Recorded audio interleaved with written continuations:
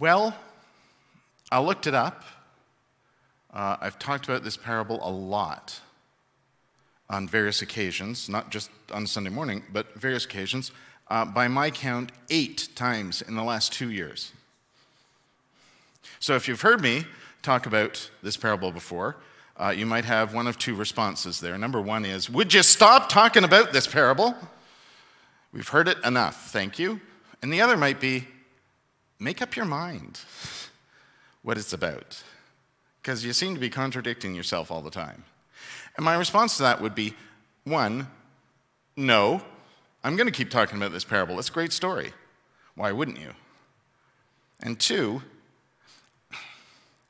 I like to think I'm trying to be more like Jesus, who is very definitely not an either-or kind of person and is more of an and-with kind of person. In other words, it's okay to have different views of a story like this, especially when it speaks to you in different ways and different occasions. Because remember, like how many weeks now with parables? 7 weeks we've been talking about parables? And all along I've tried to say that there's 2 brilliant things about parables. One is, when Jesus tells one of these stories, I think it's invariably because he wants to illustrate a point he's trying to make. In other words, that surface obvious interpretation of the parable, that's probably why Jesus was using it. He's trying to make a point. It's like this, he would say, and then tell a story. The other thing that's so brilliant about parables, though, is there's not just one interpretation. In fact, I think even though we usually only hear, well, in each of the Gospels, we only hear Jesus tell one of these parables once, I think he probably told them lots of times. And not just to make the same point. I think he might have used some of the parables to make different points at different times, because you can. That's what's so brilliant about them. When you start to look more closely at them and go a little bit deeper, there's more to them. And so I think Jesus would have used them to make a different point on different occasions, because you can. That's what's so great about them. And this is a really great example of that. It's a really great example of that. Now, we traditionally are very certain that we know what this parable is about, because I stopped before the part where Jesus explains it. I just read the parable, just the story. But as you are probably aware, because you might have heard me say this, 8 times, the story doesn't end there. It begins with Jesus sees the crowd and he goes to tell them stuff. He's teaching. And as Jesus is wont to do, he teaches with parables. He tells these stories. Here's one. It's a parable of the sower. It's the parable of the sower. You might also know it as the parable of the soil, or the parable of the seed, or the way I like to tell it, it's the parable of the sower, the seed, and the terrain on which it lands. Because it's about all of those things. Except, as Jesus goes on to say, according to the gospel, one of the disciples says, "Why do you keep teaching in parables, Jesus?" And Jesus says, "Because, well, it's like this. You guys, you've been with me for a while now. We've been hanging out together. You've seen what I've been doing. You've been living with me. You get that I'm trying to live God's love into the world. You're part of that now." Personally, I think that's super optimistic of Jesus to think they get it already. But still, you guys get it. But there's going to be people who don't. There's going to be people, first of all, who don't get it because they just don't get it.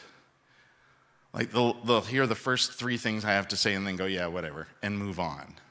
There's going to be people who are going to hear what I have to say and they're going to love it and they're going to really buy into it.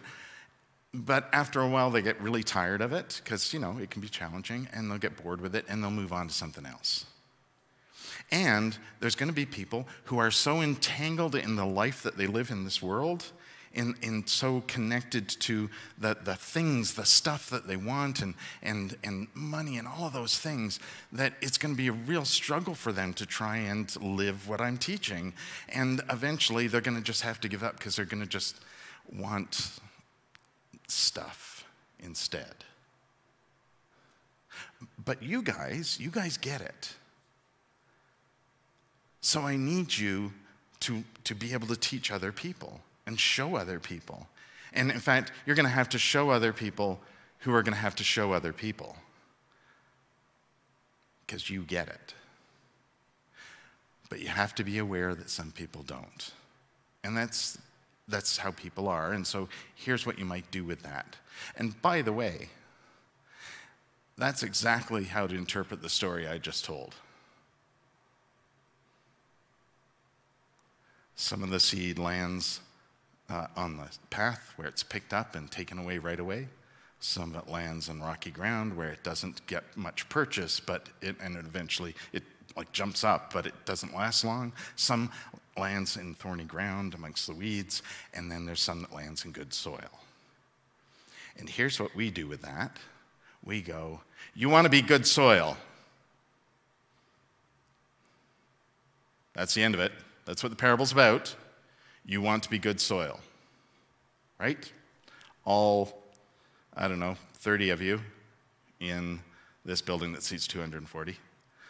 So it's your job now to go out and talk to all of those people that fall into those other categories I was just talking about and make sure that they understand. Off you go.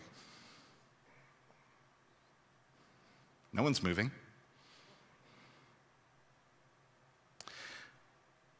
That tends to be how we tell this story. You want to be the good soil, and if you're not, well, sorry.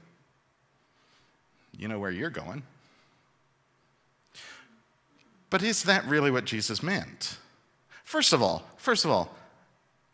I quite honestly challenge the idea that this parable was followed by Jesus talking about why he tells parables, followed by an interpretation of the parable. First of all, because I don't see Jesus interpreting his parables anywhere else, and the only reason he seems to be doing it right here is to make the point that he was just saying about why he teaches in parables, which is perfectly valid. It's a perfectly valid interpretation. It's not the only one, is the thing. And sometimes we can fall into that trap of, yes, it is, and all the others are wrong, which might as well put you in the category of somebody who believes they're good soil and all of the other parts of the earth are wrong. They're not. God's there too. It's about how we relate to each other, isn't it? And so really the point Jesus is trying to make, if indeed he explained this parable and why he teaches in parables, is that people are different, and we need to remember that. And instead of maybe telling them they're wrong about something, maybe we could understand why they think what they think, or share what we think in a positive way that might help them. I don't know. That sounds good to me. But I seriously wonder whether this conversation actually even happened. So I wonder if the gospel writers kind of thought, Jesus tells a lot of stories. There must be a reason. I think it's this. I think that Jesus tells a lot of stories because he's trying to illustrate the point he's trying to make, and he wants you to understand. But I also think that Jesus tells parables the way he tells parables because he wants you to think. He doesn't want you to just hear, this is what it means, so now you know. He wants you to engage the story and go, well, I wonder. And I bet Jesus would say, if you understand this story in different ways, and those ways are good, and those ways are life-giving, they're encouraging, they're inspiring, they're supportive, and they are about good. They're about love and grace. Good for you. You got the point, which is always love. It's always love. So, that's a really good interpretation of the parable. It's perfectly valid. It's also important to remember that if you're going to understand the parable that way, that God is still in all of those other places where there is barren ground, or it's rocky, or the weeds are there, because that's how our lives are. Our lives are never just always green pastures. Yes, that was a reference to Psalm 23. And if you think about the 23rd Psalm, what it's about is God being present at all times, wherever we are in our life. So maybe that's a little bit about what this parable's about too, that we might remember that our lives aren't always just good soil. It's also worth remembering too that maybe this story isn't just about us being the terrain. Maybe it's about us being the seed. Maybe we're the seed, and that's how we need to why we need to remember that the ground can be different. How do we get through that? If our lives are indeed like being in the wilderness, or rocky, or like we just feel overwhelmed with things, how do we get through that? How would we find our way to the good soil?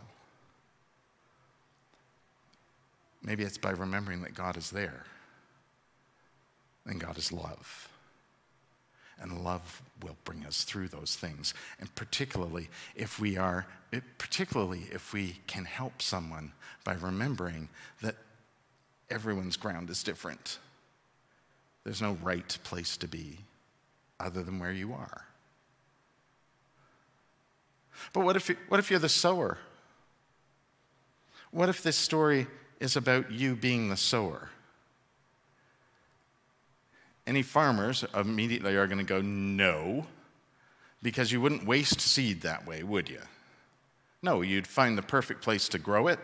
You'd fertilize the ground, you'd till the ground, you'd do all of that stuff. I know I did that in the wrong order probably, but still, I'm not a farmer. But you would do something to encourage the growth and find the best soil in which to do it. And you certainly wouldn't waste the seed because it's expensive. But what if the seed is love? What if the seed is God's love, which goes everywhere? Because God's love isn't about where it lands, it's about the giving of it, because it goes everywhere. It always strikes me as interesting when people start talking, and we do this in church all the time, don't we? We talk about unconditional love. No such thing. There is love, which is, by its very nature, unconditional. Anytime you put conditions on it, it's not love. It's something else. It's not love. Love is about what we offer. That's God's love. We offer it to all. Even if it lands on the path, it can make a difference. The birds were fed. Even if it lands on rocky ground, something grew up there.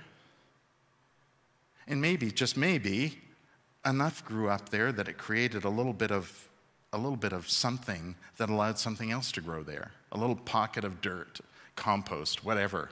I'm not a farmer. Something that allows something else to grow there. And what is a weed anyway? It seems to me we, first of all, arbitrarily decide what's a weed, which is the thing that we don't want to be there when we're trying to grow something else. But we make salads with weeds. Come on. We do. Even weeds have a use, is my point. Whether you think they're a weed or not.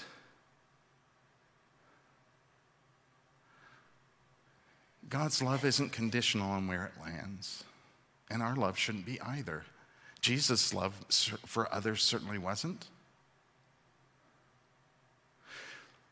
There are so many ways into this story, and so many different perspectives that we can have on this story.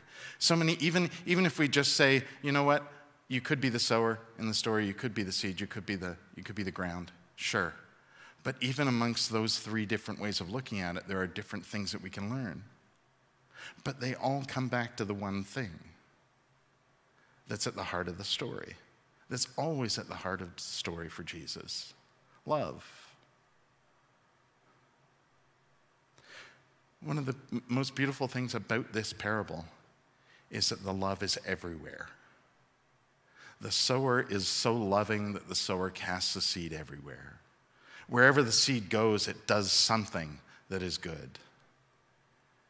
And God is present in all of the earth, in all of creation, in each of us. Love is at the heart of this story.